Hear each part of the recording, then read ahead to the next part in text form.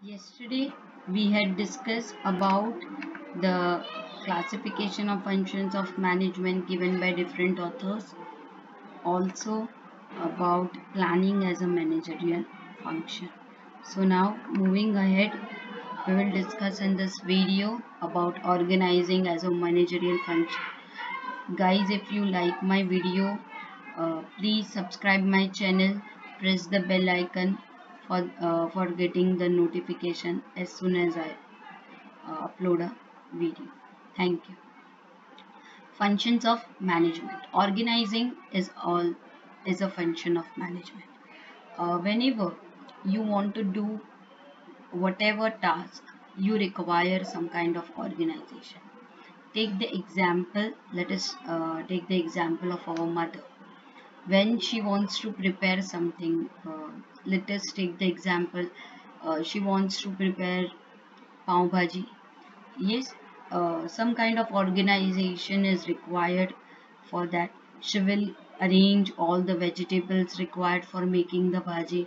That is, she will be arranging the potatoes, tomatoes, onions. Yes, and after that also the pav, because she wants to make pav bhaji, uh, butter, etc. She will make arrangement for all the resources. She will first chop and keep every vegetable ready, and after that she will start making the recipe. Yes, so this is how our mother works. Yes, and in any organization also, in any organization also, organizing is done like that only. Yes, organizing is assignment of authority and responsibility among individuals working for achievement of common objectives. Let us take the example of a school. The common objective of the school is to make students educated. Yes, and teach students the best. Yeah, and for that there are teachers. Yes, so what will be the organizing part in that? Organizing part will be of segregating the duty, like for a teacher, for you take Mrs. Seema, she will be given a math science subject. For some other teacher, she will be given SS English subject. That is assignment of authority and responsibility. So now the teacher is responsible for her subject. Yes, that is assignment of responsibility among individuals working for the achievement of common objective. What will be the common objective of the teachers?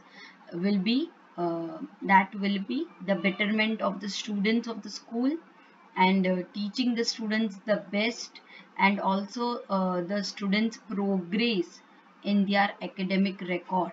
So this will be the objective of the school and the teachers. Yes, so that is organization. That is organization. Objectives, policies, program, etc. are decided through planning. This is the work of the top level management. They define the objectives of the business, they define the policy. In some organization, there is a policy that if one comes late 3 times, then it is regarded as a 1 day leave. That is the policy. Program. Yes, program is also decided by the top level management through planning. It is decided through planning.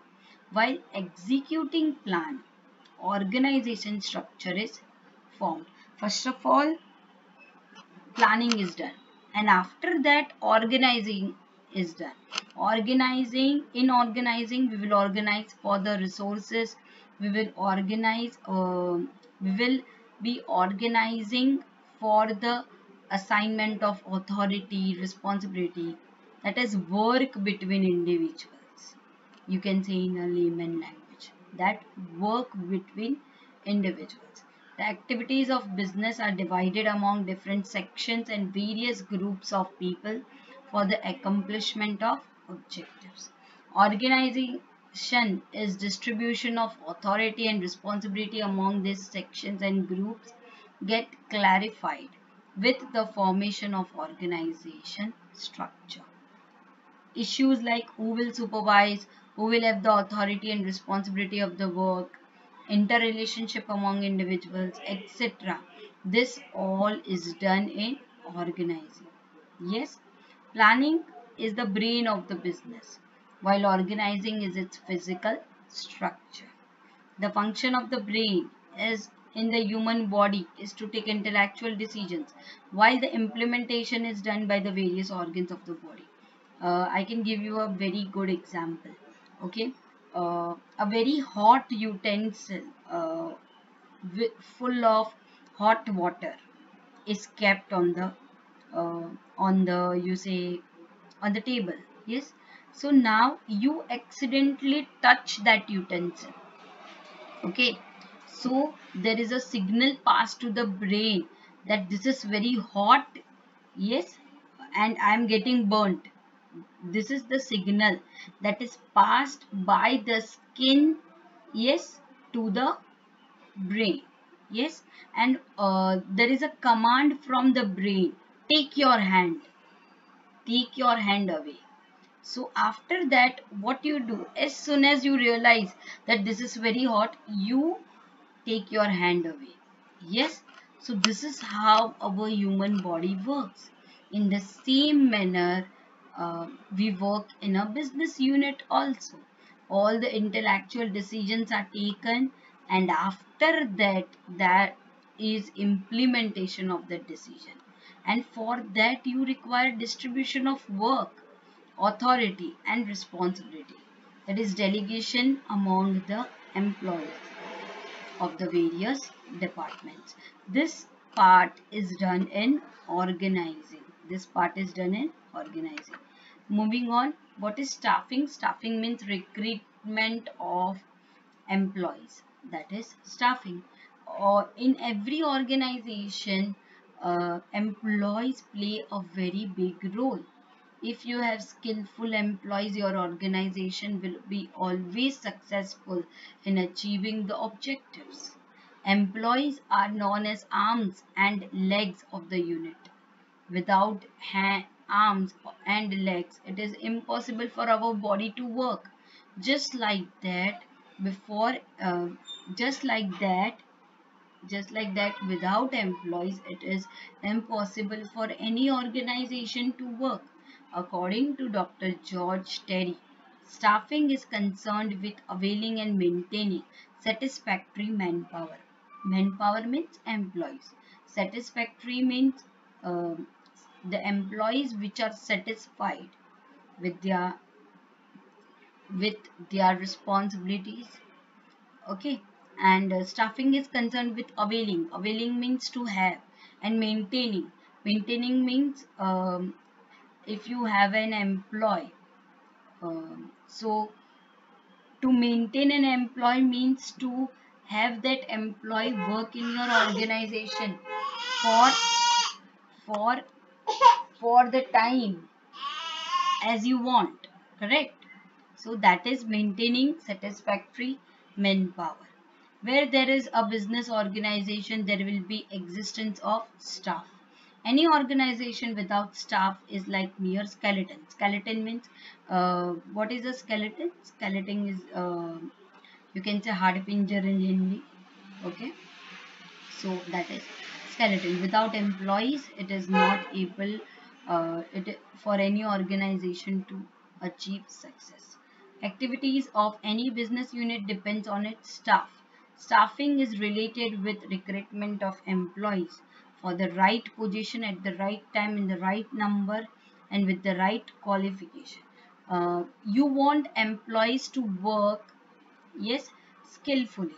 But if a commerce graduate is given the work of say marketing, so maybe he is not able to do that work in the right manner. Yes, and maybe a commerce graduate is more comfortable in working in the accounts department. Yes, so it is very important for an organization to place the employee with the right skills in the right position in the right department. Yes, it also includes selection of the employee, and you all must be aware that in any big organizations, when employees are recruited, they are given training of 6 months. In some organization it is also of one year. So there will be transfers, promotion, dismissal means quitting the employee from the job. Yes, uh, retirement and welfare activities of the employees. Enthusiasm and zeal of the employees are boosted if they are satisfied. Yes, if the employee is satisfied with its salary and with the behavior of the organization with him, then employee will be working more efficiently.